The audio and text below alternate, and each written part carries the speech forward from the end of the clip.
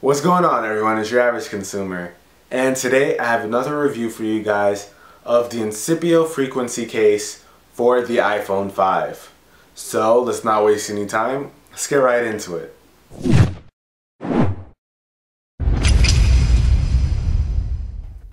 Here I have everything included in the packaging laid out. To the left we have the packaging that the case comes in itself, then the actual case here, and I must say I'm a huge fan of the design. Also, if you take a close look, you'll notice that the iPhone has a screen protector. The screen protector was also included with this case. Moving on, we have the microfiber cloth that was provided, and it's not that great, but it does the job. And we also have a little kickstand for keeping your phone in landscape orientation.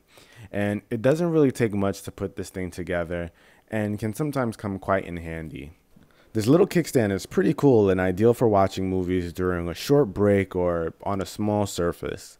We've got some Ong Bak 2 playing here, and as you can see, it gives us a pretty good angle for watching some dudes get beat down. Now it's time to take an actual look at the case. As I mentioned before, I'm quite a fan of its design. It's pretty slim and doesn't add any real bulk to the iPhone, which was a pretty big criteria for me, as many cases were just too bulky and took away from the iPhone's slim design. This case also allows the iPhone to lay on a table on its face without fear of scratches due to the raised edges, as you saw there. Moving on to the back of the case, you'll see my favorite part. The design reminds me of a honeycomb, and I typically don't like designs on my cases, but this one actually looks pretty good in hand. The case, of course, has a cutout for the camera and flash. It also has this long indent going to the right, and I haven't quite figured out what the purpose of this was outside of the design, but there's no harm done in having it there. I found the buttons very easy to press, which was another important factor in picking the right case. You get good feedback when pressing them, so you don't have to worry about needing too much pressure. The mute switch is also easy to access from the cutout, and I had no issues using it at all.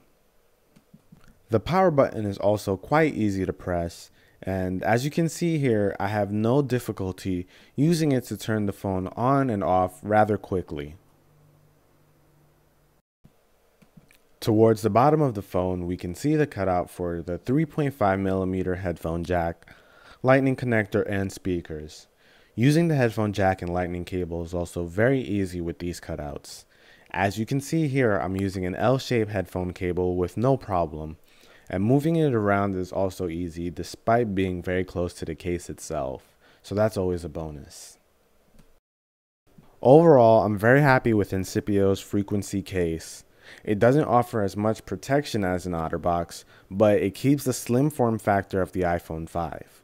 I definitely recommend this case as it will still protect your iPhone from light impact and scratches while still being visually pleasing.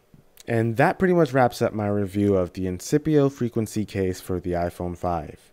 If you enjoyed this video, please feel free to rate, comment, and subscribe, and thanks for watching. This is your average consumer, until the next one, guys. Peace.